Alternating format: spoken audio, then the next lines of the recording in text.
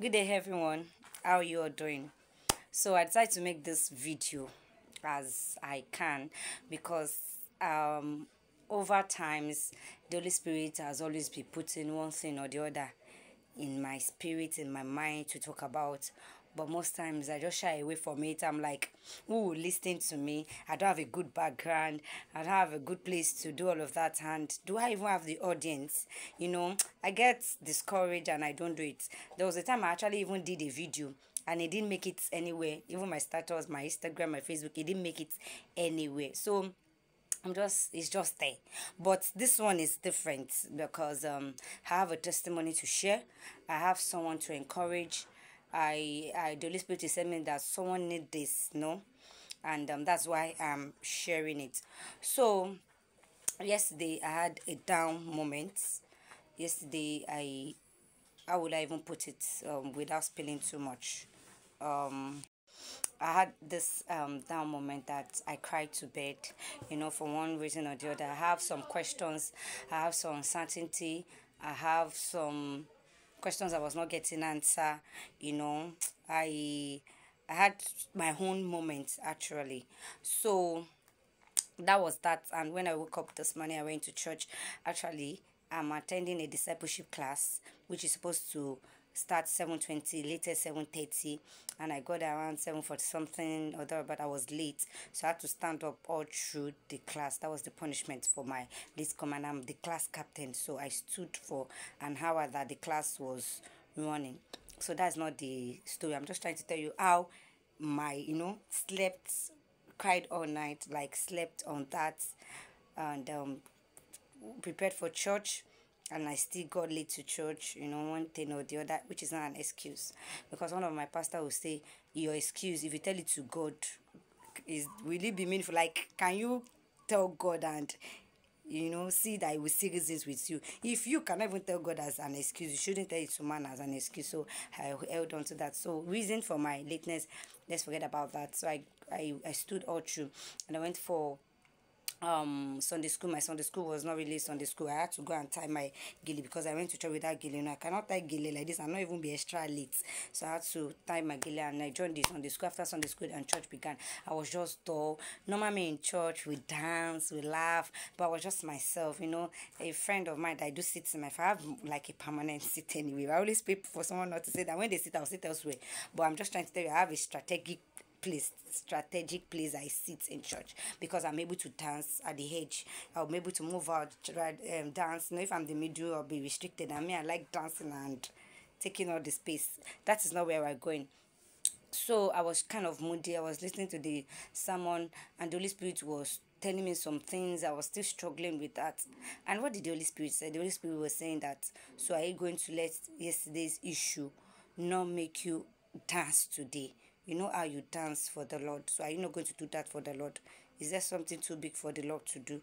So are you saying that this issue can be settled, or will it really determine your mood throughout? The Holy Spirit was, thank God for the gift of the Holy Spirit. Sometimes I don't even get to tell people what the Holy Spirit tell me because it look like, man, it doesn't really make sense to some people. So I'm trying as much as possible not to bore you, and it's already 3 minutes 46 seconds, but I'll try. For those that want to listen, they can listen. So I was going through some tutorial. I was listening to the preaching, and the preaching was like more like the issues I was battling with. So I was just like, God, am I not going through the wrong direction? And the topic of today's preaching was speeding in the wrong direction. So I was like, hope I'm not speeding in the wrong direction. I don't want to miss it in every area of life. God help me.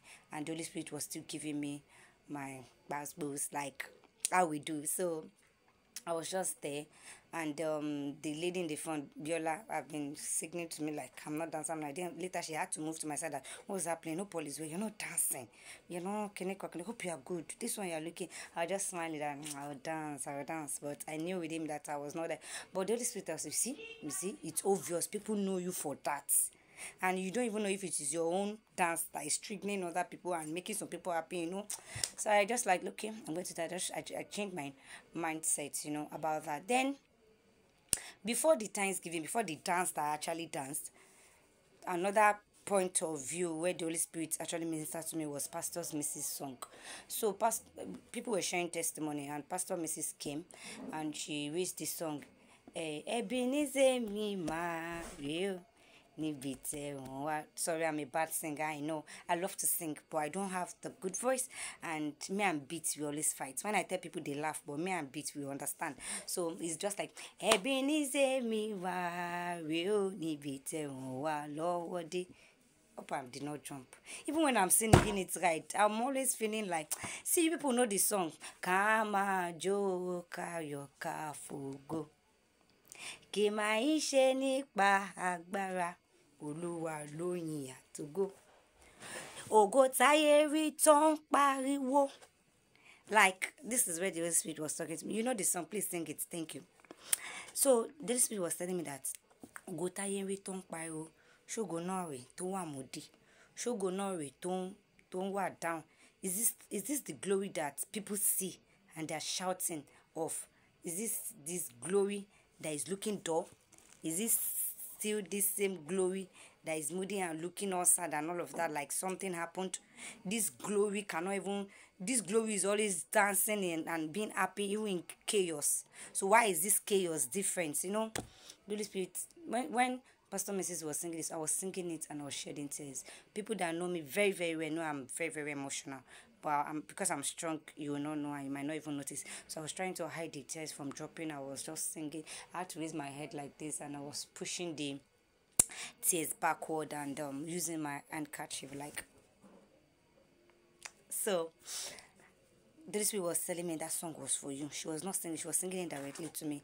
And the demonstration from the song was, Orin hallelujah, Hosanna. Like, at the end of all this, at the end of all this trial, it will be hallelujah. At the end of all this, it will be joy overflow. People will still see your glory and say, ever joy. I want to be like ever. And most times I tell people, don't be like me. You don't even know what I'm going through. So don't convert the wrong thing. And not that I'm doing bad. Yes, I'm doing well, but you know, people should not just say, I want to be like this. You cannot even go through half of what I'm going through. Do you understand? So I just want to encourage someone that no matter the situation, especially in the presence of God, be happy. You know, you might go through the pains, you might laugh it off, you might cry it off, you might dance it off. If that is all, do it. Like, am I speaking what I'm supposed to speak? Like, cry it out, let it all out. Yes, let it all out. And in the presence of God, be happy.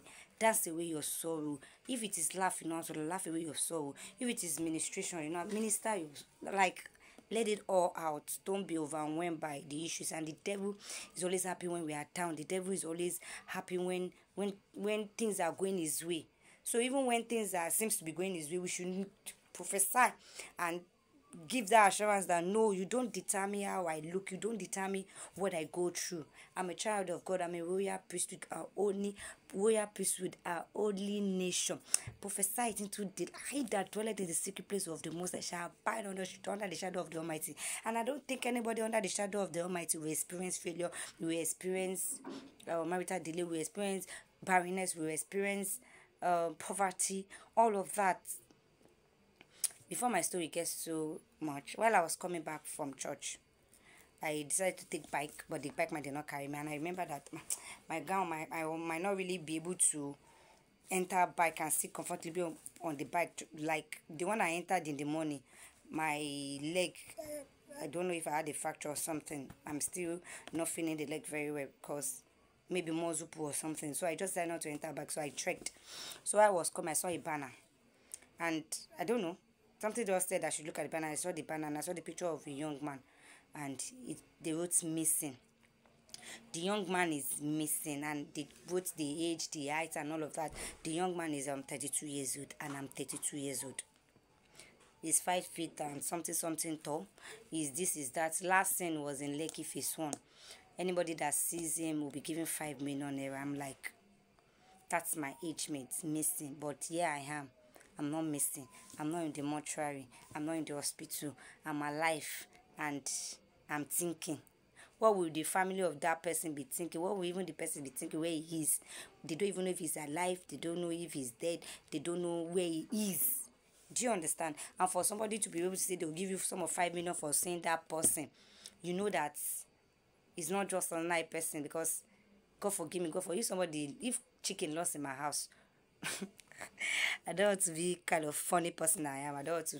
I'm serious here, so let me just maintain this seriousness. So I'm just like 5 million naira. I'm like, God, it's not even about the money, but they don't mind spending the money in this hard economy just to see the person.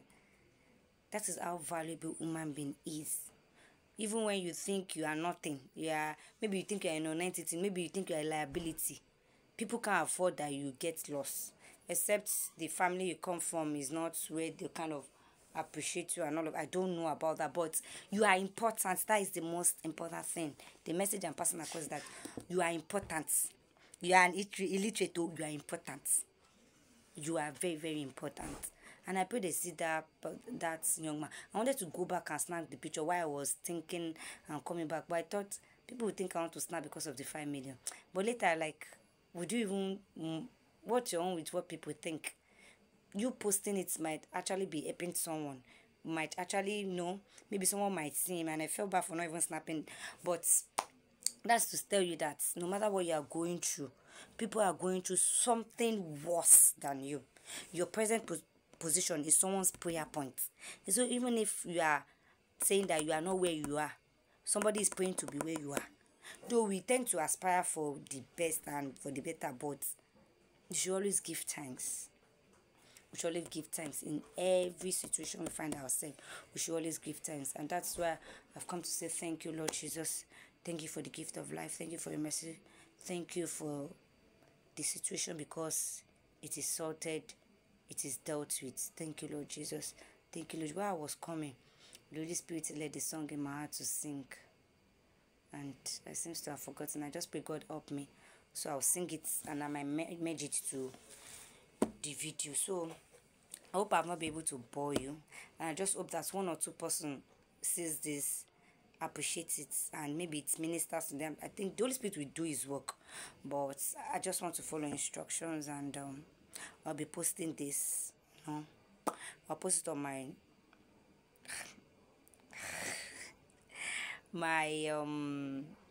Instagram is my business account, but now we stand. I'll post it. I can't afford to be disobedient, so I'll post it on all of my social media platform. So people, one or two person might be moved with the words and all of that story. No matter what you're going through, God got you.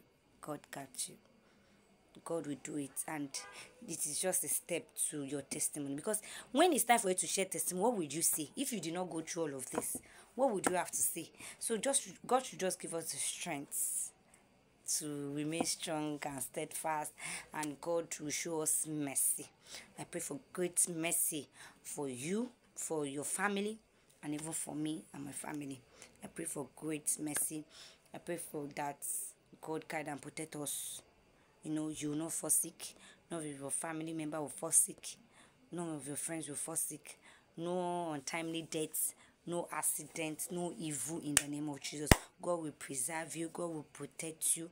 God will show you favor. God will bless you mightily in the name of Jesus. As we are in a new month, all of your entire life desire, all of your entire life desire, as long as it's according to God's plan and purpose concerning your life, it will come to fulfillment in the name of Jesus. God will be with you. God will guide you. God will protect you. God will order your steps in the name of Jesus. This new month, you will not bury anyone.